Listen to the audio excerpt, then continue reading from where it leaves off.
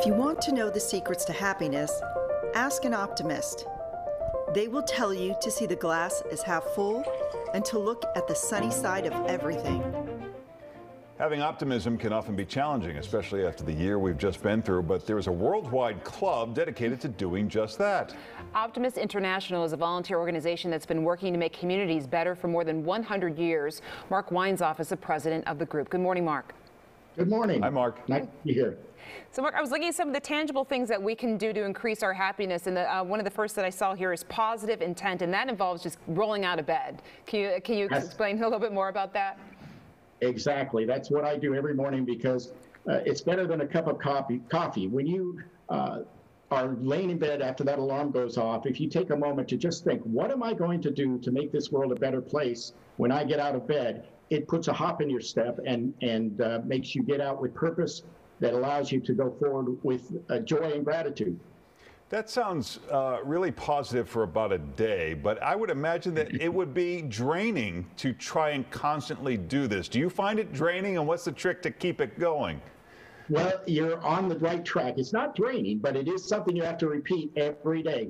We have to remind ourselves of what we're grateful for, even in difficult times. And then we have to remind ourselves that we have the power to make positive change. And that's the difference between an optimist and a pessimist. A pessimist, when they're confronted with obstacles, gives up. They don't feel like they have the power to make things better.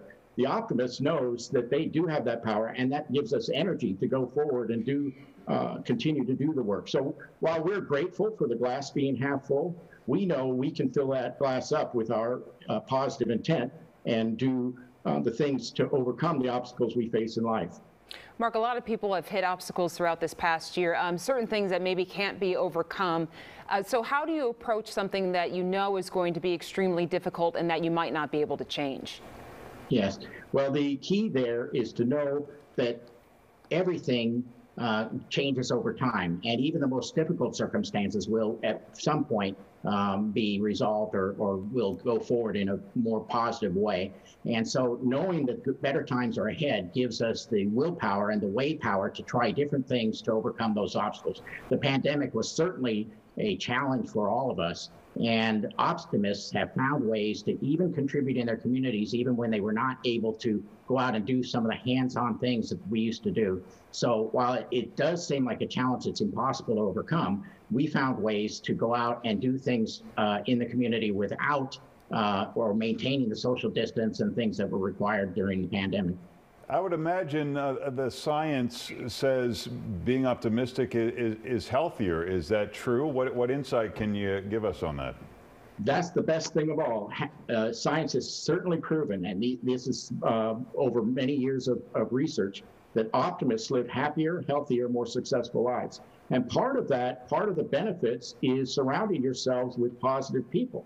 So even while, and going back to your earlier question about maintaining that positive energy, while we individually might have those situations where we can't overcome that, by surrounding ourselves with positive people like we do in our optimist clubs, you feed off of each other and that positive energy grows. In fact, optimism is contagious.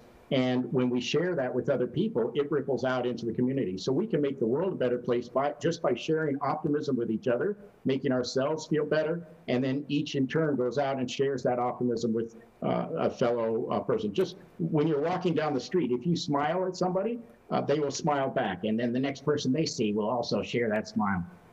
So this is a tip I've heard before, that at the end of the day, if you've had a hard day, there has to be at least one good thing that has happened to you, but you're pointing out that you probably find at least 3 things.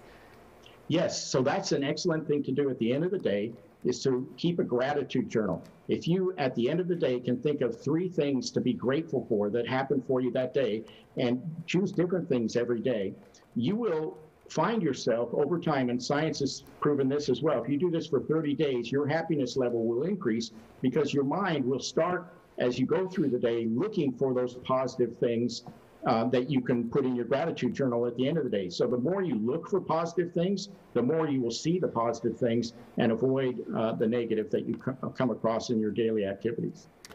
Well, Mark, thank you for joining us. You can get more information at optimist.org or follow them on Twitter at optimist.org. Thank you, Mark. Thanks, Mark. Thank you.